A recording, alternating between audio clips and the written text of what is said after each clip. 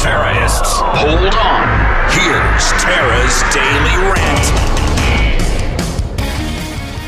In a statement announcing the new policy in the Swedish parliament, Finance Minister Elisabeth Svantesson, say that 5 times real fast, warned that the nation needs a stable energy system and will not have one under these guidelines. So what are they going to replace it with? Well, what she said was the plan for America, which is, hey, we're going to run it on wind, solar, and unicorn glitter farts. It's good. It's going to run. It will or something. She said it's not going to work. It's too intermittent. It's not dependable. I mean, look, you go a week. Have you seen the last week here?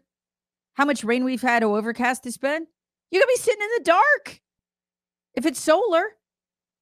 So what did they do? They said, well, they're going to shift back to nuclear power. Oh, we're shutting those plants down too. We aren't building new ones for the most part.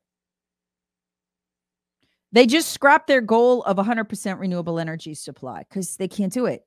They want to do it. And look, I have no problem with doing it if it works and it's affordable. I mean, sure, yeah, let's go to something that's totally clean, but the technology doesn't exist. So what is this? This is one big warning, America.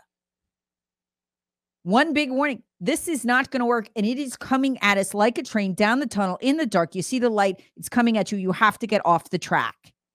There's going to be absolute shock in this country as we hit the 3-year and 4-year and 5-year mark, and people start to find, you're not going to be able to buy a new car. I mean, that is totally out of reach for the American people. A family having 2 cars? Impossible. You're not going to be able to. So what's going to happen is everyone's going to have to buy used cars. As those break down, there'll be a desperate scramble for those parts. It's going to be like Cuba. I mean, this is how Cubans live. I mean, you ever see a Cuban? The pictures are driving 60s, 70 cars from 50s, 60s, and 70s. That's going to be us. This is a Cuban model, but they're using energy to get there. And folks, Kevin McCarthy just made it a lot worse with that bill that he passed. Because we can at least go to the Supreme Court and beg them to keep the lights on. We could beg them, hey, the EPA doesn't have this power. Well, what Kev just put in the debt ceiling deal says, hey, you cannot challenge this legally. Now, the lawyers will still try. They'll try to go around it, but Kevin made it so much worse. He literally kicked the legs out from underneath Americans, helping Joe Biden to make this policy harder to knock down. And that's if we manage to keep the Supreme Court control that we have right now. Texter writes, maybe we should put treadmills in jails wired up to the grid and let the inmates make the power. Jails would become the new power plant. That is a literally better idea than the one we are pursuing. Folks, you gotta understand something. We're not building the solar and wind fast enough to replace it, even if we wanted to. Jamie Dimon, head of JP Morgan Chase, big Democrat bundler, said this. Look, if we're going to do this, we need to be confiscating massive tracts of farmland right now. The government's massive. I mean, as far as the eye can see.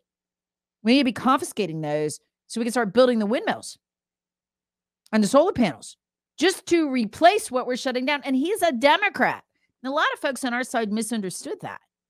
They freaked, the government's going to confiscate our land. Well, no, that's not what Jamie Dimon's saying. It was a polite way of him saying, hey, y'all, wake up. The lights are going out.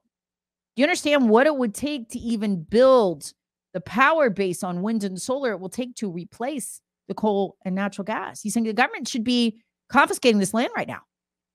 He's not wrong. He's not wrong. It would take a mass confiscation of a lot of the farmland in America just to put up the kind of power grid we would need. It is going to take decades. Tara is swatted. Hear the Tara Show weekday mornings on News Talk 98.9 WORD, the voice of the Carolinas.